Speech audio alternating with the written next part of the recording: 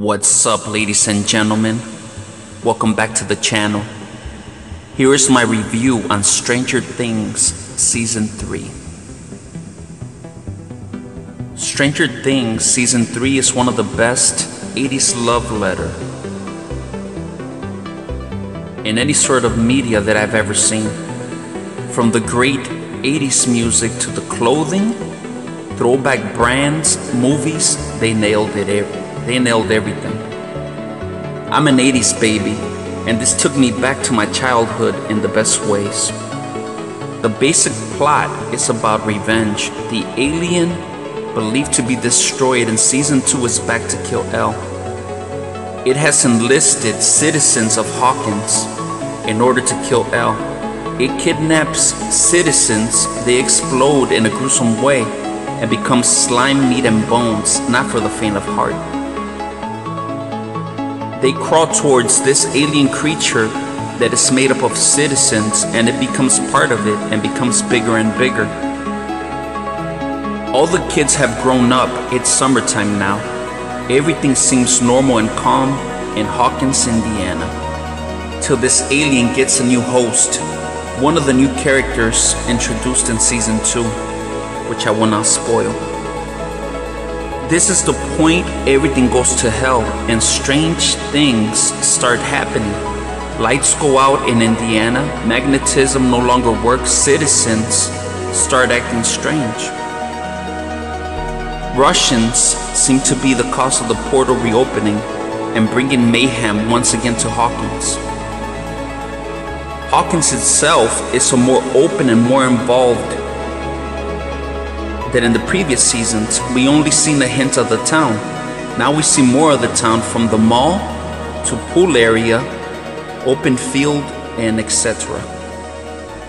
There are also more actors, actresses introduced on screen. The new characters are all great. The acting is great throughout from everyone involved, top notch. The relationships created in the previous seasons are stronger than ever. Let's just say that the hinted at couples are now couples, which is great to see. I really love that. One thing that surprised me is that Dustin is off on his own adventure for a major part of the season. He really doesn't show up with the rest of the crew for a very huge part of the season.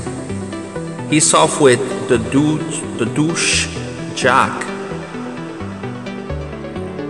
that in the previous season helped all the kids save Hawkins. He tags along with Dustin,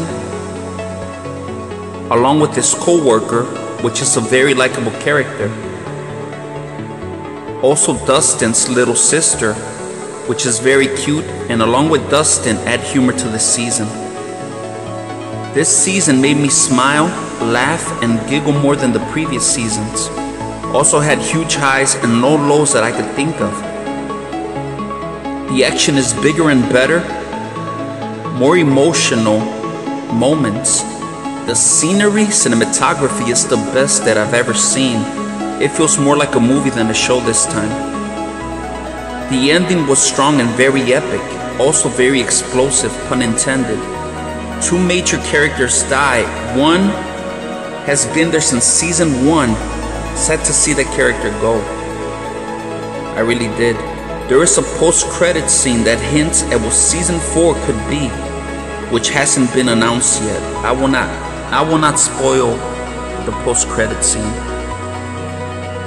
My final thoughts are, I loved it beginning to end. I laughed, I got hyped, excited, I shed tears.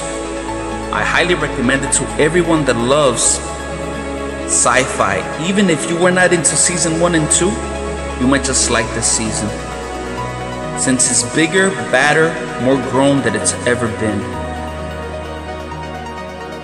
In the comments below, post your thoughts if you've seen the season. No spoilers.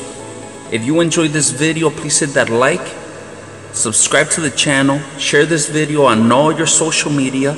If you're already subscribed, hit the notification bell for upcoming videos. Thank you all for watching. I'm out. Peace. I cannot wait for Season 4, which has not been announced yet.